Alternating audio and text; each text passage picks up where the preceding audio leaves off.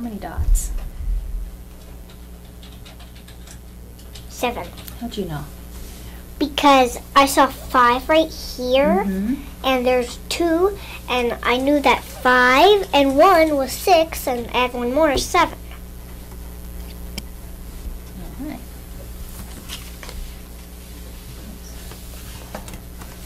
But that one, how many dots? Oh, 7 again. How'd you know? Because I knew that this one was 6, and if you add 1 more, there's 7. Okay.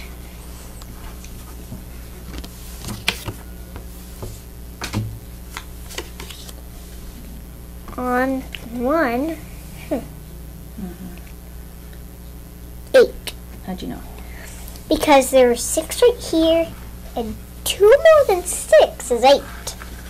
Because 1 more than 7 is 8. All right. This one. 9. How'd you figure that one out? Because I knew that 5 and 5 was 10, and take away 1 from 5, like, pretend there's a dot right here. Mm-hmm. That would be 10. And take away the dot, there's 9. Okay. Now this one. 8. How'd you know? Because there's 4 on this side, and 4 on this side. Okay. It's floating to you. Now this one, sometimes when I show this one, it looks a little mixed up, and so people sometimes think they need to count. But what I want you to do is just see if you can figure out how many without having to count all of them. Okay. 10. How'd you know?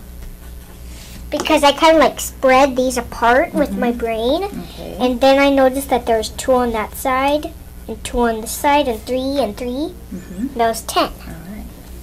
Doesn't have to How did you count. combine them? How did you, like, did you, when you saw the 2 on this side and the 2 on that side, what did your brain say? I said 4, and then when I Okay. saw the 3 and 3, I said 5 and 5.